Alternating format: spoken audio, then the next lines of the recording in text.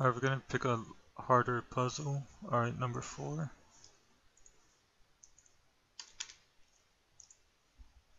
I'm hoping this puzzle has 6s and alright, perfect, it does. 6 is on the edge, so I could easily fill that out first. This 3 is forced to put the last line outward.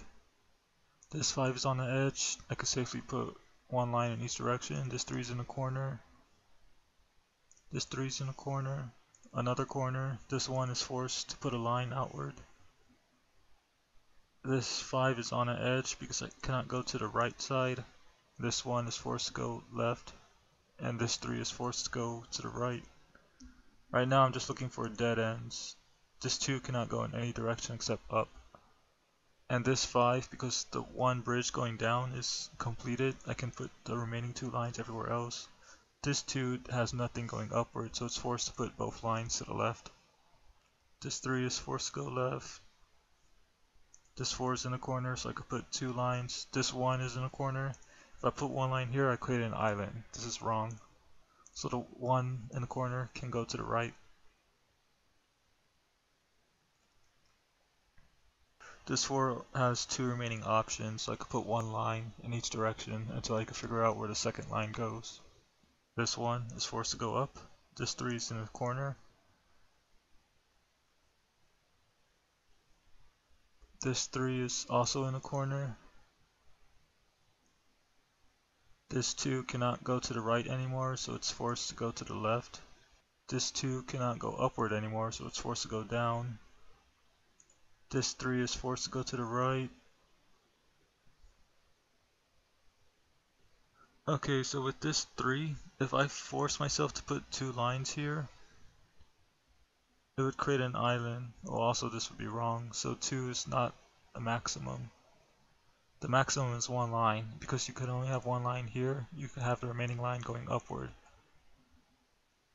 And the remaining line going upward is always going to be 100% true, but we do not know if this line can go to the left yet, so we'll just leave it alone. Because the max could be 1 or 0. And the same rule applies to this 3. Going upward is a maximum of 1 line, forcing the remaining line to go to the right. And we don't know if going up can be 1 line or 0 line.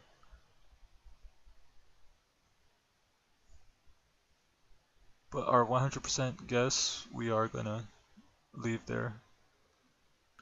Oh yeah, this 6 is in its own edge, so I'm forced to put 2 lines going upward. This 2 is isolated, so I'm forced to put a line down. This 5 has a remaining line going upward. Alright, so 2 in the corner with the 1.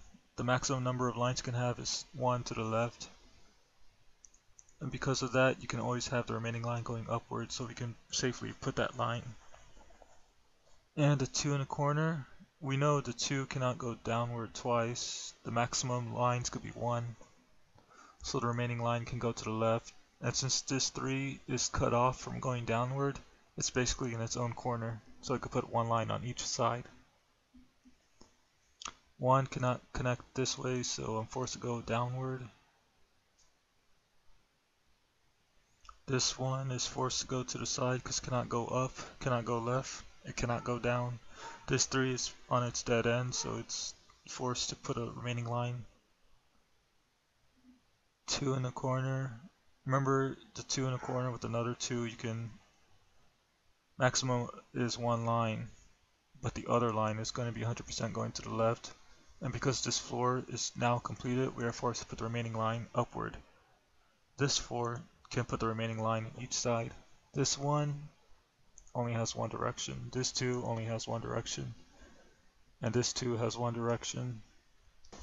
Oh, and this 3 is on a dead end, so we can just force these lines.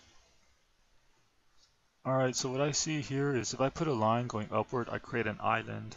Because if you follow this trail, it does not connect with the rest of the bridges. So this line is always wrong. Meaning you can always put the line outward. And this 3 is also forced to go to the other side. And you would also complete the puzzle.